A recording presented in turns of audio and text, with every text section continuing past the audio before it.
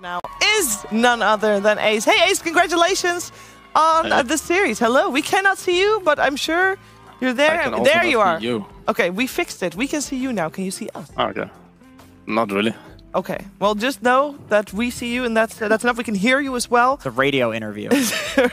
Radio interview, Okay, but so good. well, it is not because we can see him. But that is not the point. My question. I have an offlane question for you because I feel like over the last 2 weeks and maybe even 5 weeks or so, we've seen the offlane change so much in terms of role. Obviously, you've got the universal heroes and then they got nerfed. And it feels like we see a lot of different ways that the teams are going in terms of what style of offlane they're going with. It's a little bit of a theoretical question. I'm curious what your feel is of how the role offlane should be played right now and what your role is within the team. Basically, before it was just Vanguard being very broken. Yeah. And now we are reaching a point where Vanguard is actually not that broken anymore. So now it's switching a bit to different styles you can use. I'm also not really sure myself right now, but I just know that the Vanguard meta is not that broken anymore. So I'm just kind of trying some different stuff now. Okay, and because at the moment, this series, of course, you played Axe and Tide and Lycan. I guess Axe and Tide, somewhat similar role-ish. Are we going towards a little bit more of the team fighty offlaners? I don't know about Axe. I think Axe is a pretty weird hero, pretty bad hero. But teamfight hero is pretty good. But also I could see some Su maybe coming back a bit.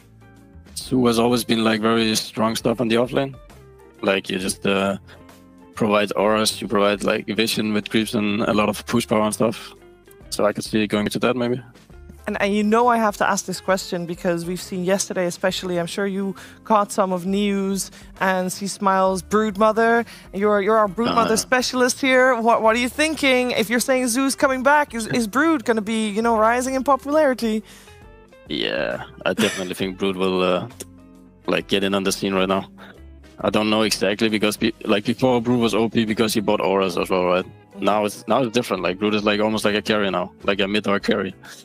It might actually be the best role to be mid-or carry for this hero. But yeah, also on offlane. It's time for another role swap. No, I'm staying on offlane. I like it on offlane. I'm gonna stay. Good. I'm joined by Sheep, Purge, and Jenkins. I'd also like to ask you a few questions. All right, I'm in. Hey, brother.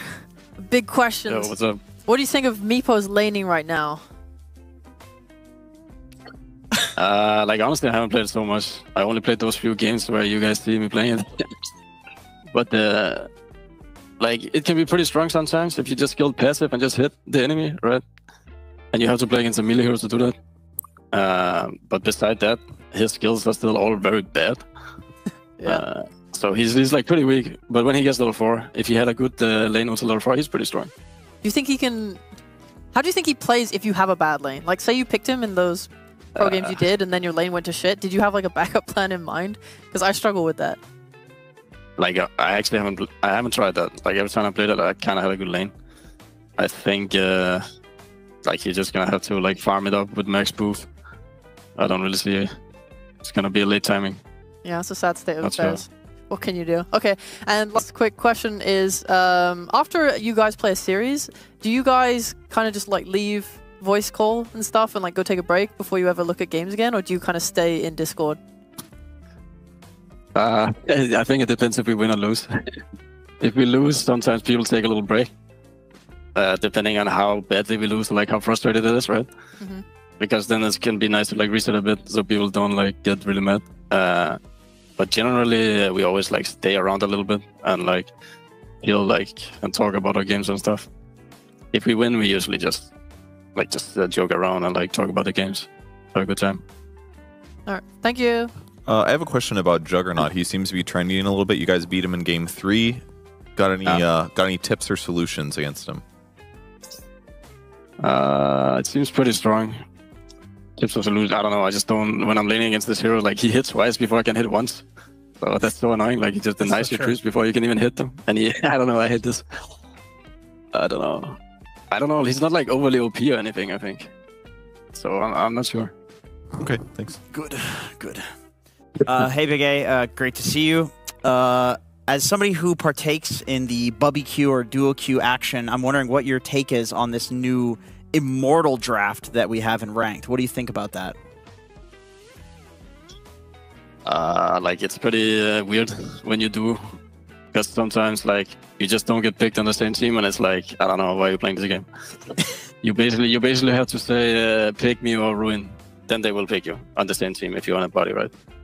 Nobody ever. But like, if you don't stay that, like, I don't know, it can be pretty sad. So I don't really like it. You and me both, brother. I understand. If you're playing with the party, you want to play with the party. Ace, thank you for taking the time to answer our questions. We're going to let you go. And I hope we get to talk again soon. Good luck for the series. I hope so. See you guys. Bye-bye.